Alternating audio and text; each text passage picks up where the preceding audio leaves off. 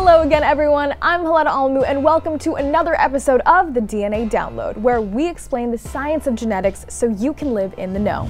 Diversity is a buzzword that we often hear in the news. Did you know that diversity is also a term that applies to research?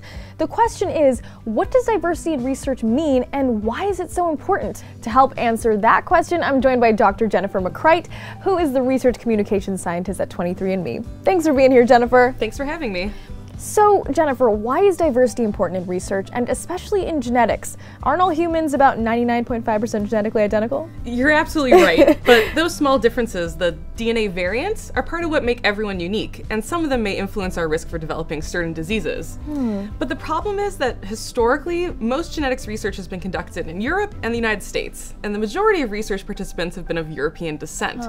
And what that means is that while we've learned a lot, those discoveries aren't always relevant to people of other ancestries. Not only that, but before strong ethical guidelines were in place, participants in disadvantaged communities were sometimes treated unethically.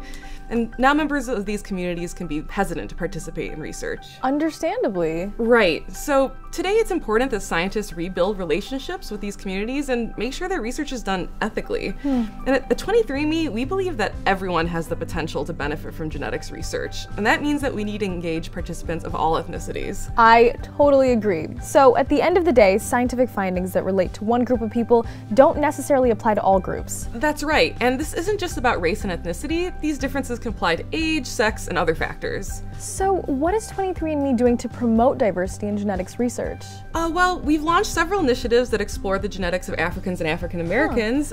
Individuals in these projects have consented to participate in research to help study the genetic association with certain diseases. That is really great news.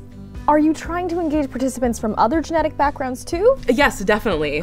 We're currently inviting researchers who are studying populations from all over the world to submit proposals to our Populations Collaborations program, which improves the diversity of our data.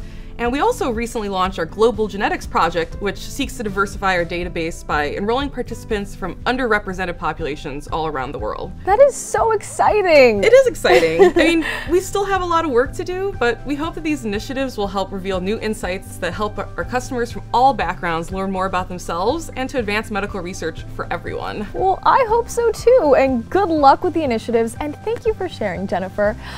And we'll see you next time on the DNA Download.